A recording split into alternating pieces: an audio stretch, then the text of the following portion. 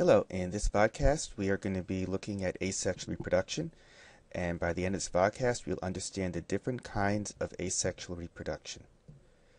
What I want you to do for this podcast is a little different from before. In this one I'm giving you the questions now instead of at the end. So while we're watching this, and what I'm going to do is I'm going to show you different types of asexual reproduction, and you'll see videos where you see it actually occurring.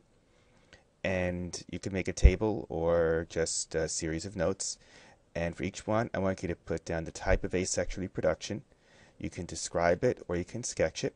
And put down how many parents the offspring has.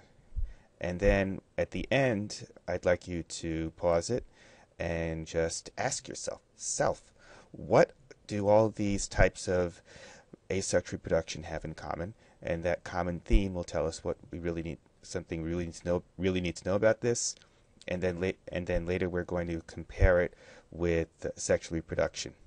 One thing we're not doing in this podcast is we're not looking at reproduction of the cells themselves. We're not looking at mitosis. That we're going to do in another podcast. First, we're going to look at runners, and strawberries are the example. Right, now I've got one here. I hope you can see. There's a big one there. The plant's under the nasturtium somewhere. They seem to have taken over a bit. But there's one there, and can you see there's a nice little root system on the bottom of that? And then off of that one, there's another one, okay, which has actually got very, very small roots on. Now, I'll show you both with this one. Okay, so the first one, what I'll do is I'll plant this one in the soil because there are spaces around this bed and it won't get too congested. So all you need to do is just dig a little hole. I mean, sometimes if you miss them out and you don't realise that there are any there, they'll just root themselves and you'll suddenly have a new plant growing. Okay, but if they have only just started to root themselves, you can actually lift them up and move them. So if we pop it in his little hole, push the soil around that. Okay, oh look, there's a weed. And then the other one, what we'll do is I'll show you how to continue growing it in a pot. Now you might actually get another one off of this. When this starts to get a decent root system on it, you may well get another one. Now it's up to you what you want to do with that one. If you just want two, then that's fine. So get your pot, a 3-inch pot. Okay, fill it with soil. I've just taken the soil from here, but if you want to use multi-purpose compost, then that's fine. Just make a little divot in the ground. Can you see that? Let me just move this down a little bit. There we go. Okay, just make a little hole in the ground, and then just pop the little strawberry runner in there. Push it down. Be very careful not to break this runner here. Okay, because that's what's feeding it, is from the parent plant. So if we just put it there, we might need to put a little stone on top to stop it from popping out. Okay, and it's quite loose here, the runner is quite loose. Okay, so that's the two ways of doing it. When they're well established, then you can cut that joining runner off to separate them out, and then they'll be quite happy on their own. Here's the first example of binary fission, and this is in a prokaryote in bacteria. Prokaryotes, remember, are organisms which don't have a nucleus. Bacteria reproduce very simply and rapidly by doubling their contents and splitting in two. Just one bacterium, dividing every 20 minutes, could produce nearly 5,000 billion bacteria in one day. Now we're going to look at binary fission in a eukaryote in a single-celled organism called a paramecium.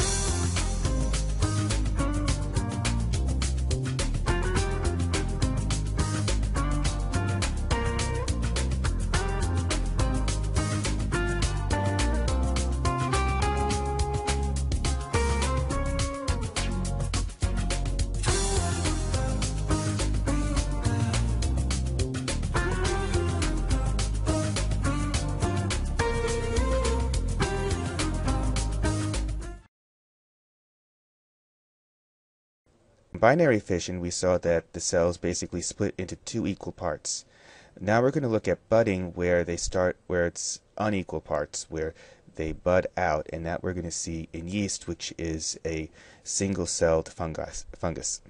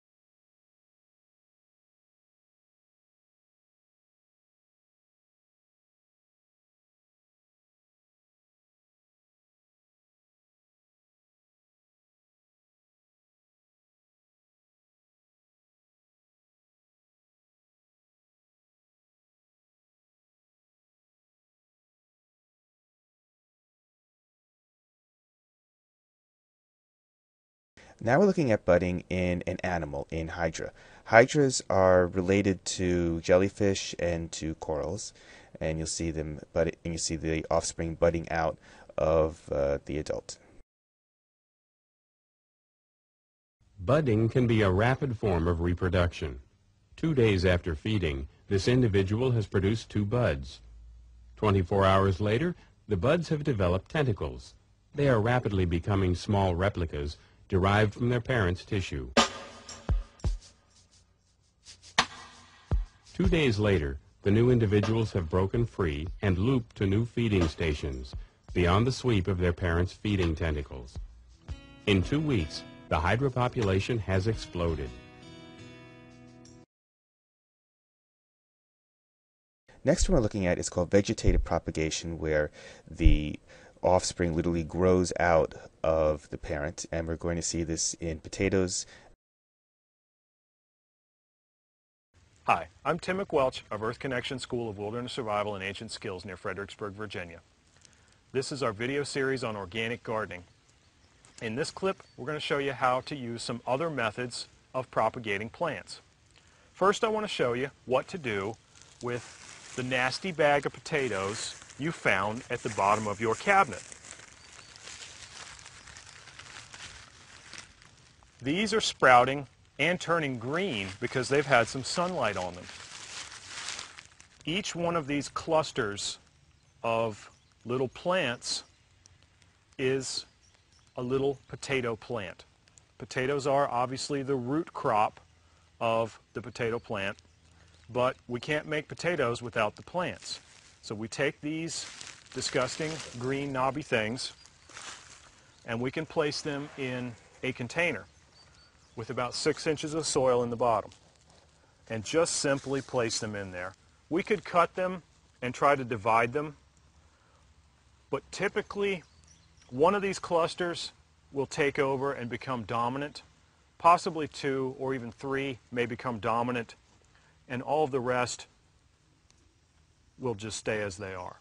And this potato will use up the carbohydrates stored inside to produce the plants. This part will shrivel up and rot away, and these potato plants will persist. And they will grow up out of the pot. As they grow, they will grow more potatoes down at the roots.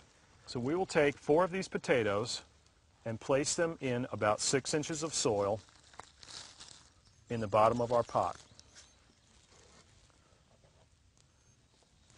Now we could add a little bit of organic fertilizer and top it off with a few inches of soil. By burying the potatoes periodically as green growth emerges out of the soil, we stimulate more root production. And more root production on a potato plant means more potatoes for us to eat. So every time our foliage gets 6 inches or 8 inches tall above the soil line, we would simply dump in more dirt, and this will end up making more potatoes. That's why we start at the bottom of this barrel. Now we come to what you may think generally along the lines of asexual reproduction, and we're looking at it in Komodo dragons, in parthenogenesis, and here you're going to see that they're laying eggs, and this is still asexual, not sexual.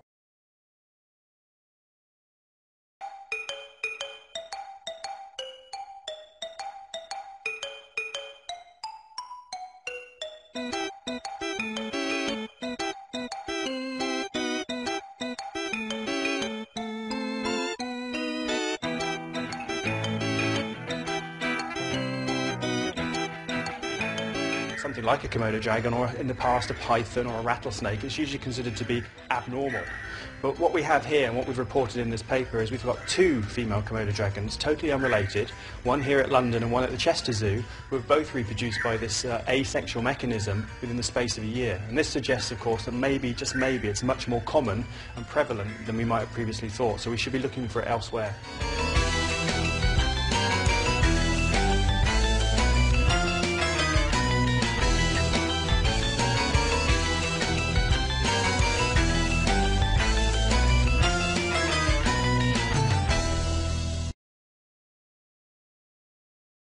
Now here at the end, and this is the same screen we saw before, you should have done the first three things there.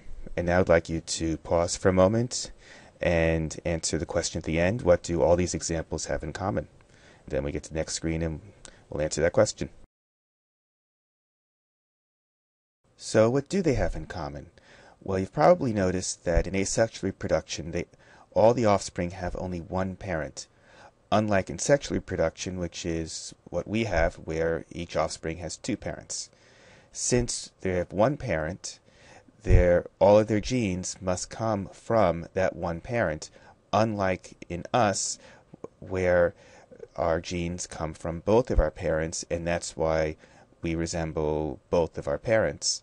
So the offspring is normally genetically identical to the parent. The reason why I said normally is sometimes there are some changes, like through mutations, and those things we're going to learn about when we get into genetics. So the two bullets you see there are the main things that they have in common that you need to know. And I will see you tomorrow in class, and we're going to be doing a similar type of thing, looking at sexual reproduction in class.